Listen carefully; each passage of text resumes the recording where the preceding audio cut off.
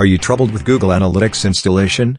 Are you confused about non-plugin and plugin methods? If yes, then continue watching this tutorial. This is Anil from BloggersPassion.com. Today I will show you 3 proven ways to add Google Analytics code to GeneratePress. The first and recommended approach would be the GeneratePress hook element. The second approach is plugin, and finally the third one is Google Tag Manager. Before the live demonstration, let's discuss all these methods quickly. Well, did you know the GeneratePress Premium version comes up with the Elements module? This Elements module includes several elements, but the hook element is robust of all. We learned that the GP Elements module not just helped us in GA installation, but we could use it to install all kinds of scripts without impacting our website's loading time, speed, and whatnot. It eliminates the need for a child theme. Earlier we were using a custom-coded theme, but for the sake of the GeneratePress Elements module, design flexibility, etc., we recently updated our website to GeneratePress Premium. We thought it is best to invest in GeneratePress Premium, and now we are extremely happy with our decision. To learn more about GeneratePress Premium, we recommend you to go through the GeneratePress review article. The link is mentioned in the video description. The premium version is always available. However, the plugin approach is always available for the GeneratePress free version users, but it may slow down your website. We recommend Insert Headers and Footers plugin for GeneratePress. Finally, there is a Google Tag Manager approach. This is the hardest method for Google Analytics installation, but comes up with tremendous advantages. We only recommend Google Tag Manager when you have multiple reasons for installing it. Investing time in Google Tag Manager just for Google Analytics installation is not worth it. Now it's time for practical steps. First, let's collect prerequisites. In short, we will require a global site tag and tracking ID. This tracking code will only be generated once you created a property in Google Analytics. Follow this procedure if you haven't created a property for your website in Google Analytics yet. For people who are running Universal or the old version of Google Analytics, the tracking code can be accessed via navigating to Admin, Tracking Info, Tracking Code tab. Copy-paste these credentials into a notepad. And if you are using Google Analytics 4, then the tracking code will be accessed by navigating to Admin, Setup Assistant, Tag Installation, and then Web Stream. So again, paste these credentials somewhere safe. Now it's time for adding Google Analytics code to GeneratePress using the hook element technique. Step 1. Create a hook element. So you must be familiar with this dashboard. Well, from the WordPress dashboard, navigate to the Elements tab. Now here you will find all your elements. For now, let's tap on the Add New Element. Then select a hook as an element type, and then tap on the Create button. If you want to learn more about GeneratePress elements and how they work, then visit our GeneratePress review article. Step 2. Paste the Google Analytics installation code. This is the hook element configuration page. Here first give a title or label to the hook element. For example, GA installation. Next, in the script column, paste the Google Analytics tracking code.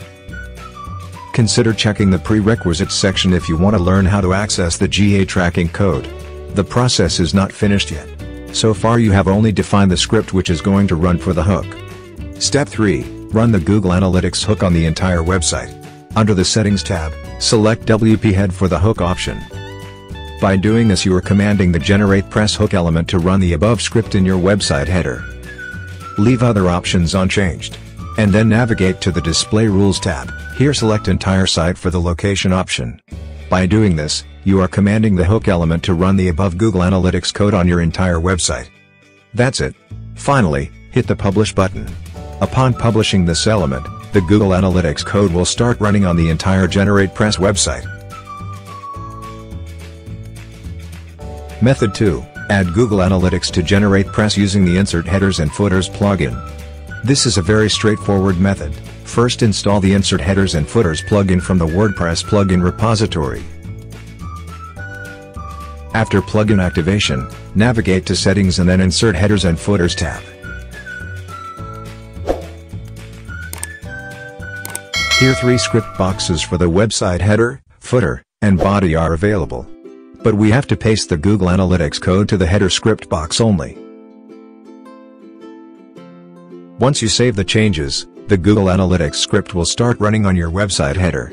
So this is how this method works. Method 3, installing Google Analytics to GeneratePress using Google Tag Manager. Before installing Google Analytics, we have to install Google Tag Manager on GeneratePress, so log into the Google Tag Manager and create an account. Under Account Setup, you also have to set up a container. It is best to set the container name as your website URL. Make sure to select Web and tap on the Create button. Agree the terms and move forward. Wait a bit. The first thing you will see on the Google Tag Manager is these code blocks. You have to paste these codes into the head and body section of a GeneratePress website. We will use the GeneratePress element and hook technique again to get this done. If you are still using the GeneratePress free version, kindly upgrade. So let's create a hook element for the head section code. For this, navigate to the Elements tab, tap on the Add New Element option, and select Hook.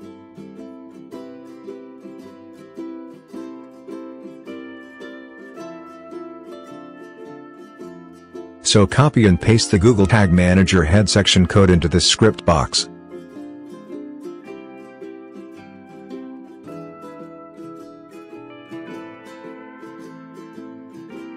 In the Settings tab, select WP Head under the Hook tab.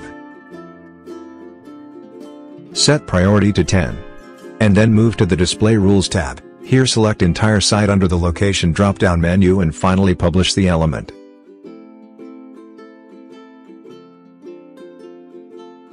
Similarly, create another element for the body section code.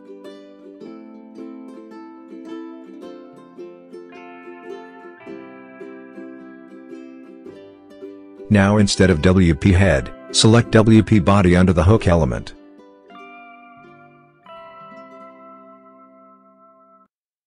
Set priority to 0. Then under the Display Rules tab, select the entire site as a location and publish the element. The Google Tag Manager on a GeneratePress has been installed successfully. Now we are free to create tags through GTM and run them on our website. Now go back to Google Tag Manager and navigate to the Tags tab. Step 2. Create a Google Analytics tag inside Google Tag Manager. First, give a label to your tag and then choose a tag. Depending on the Google Analytics property you have created for your website, choose either the Universal Analytics tag or GA4 tag.